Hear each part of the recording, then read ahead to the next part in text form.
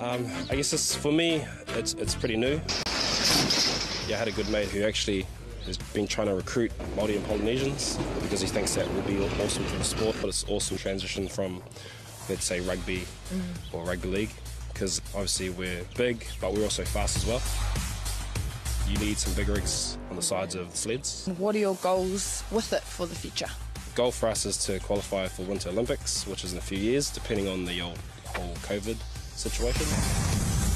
But before that, we've got to, pretty much get some training in on the ice, which we don't have in this country. How many people are actually involved in the team sport? There's a 2-man and there's a 4-man, but we've got to have 6 or 7 so you can rotate in and out.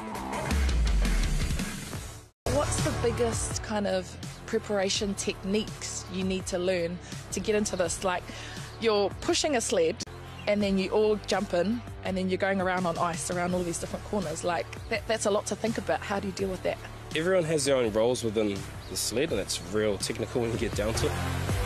The pilot has to learn the course before we go down so he can anticipate the corners, and he's pretty much responsible for our lives once we're in the sled going 100 plus Ks.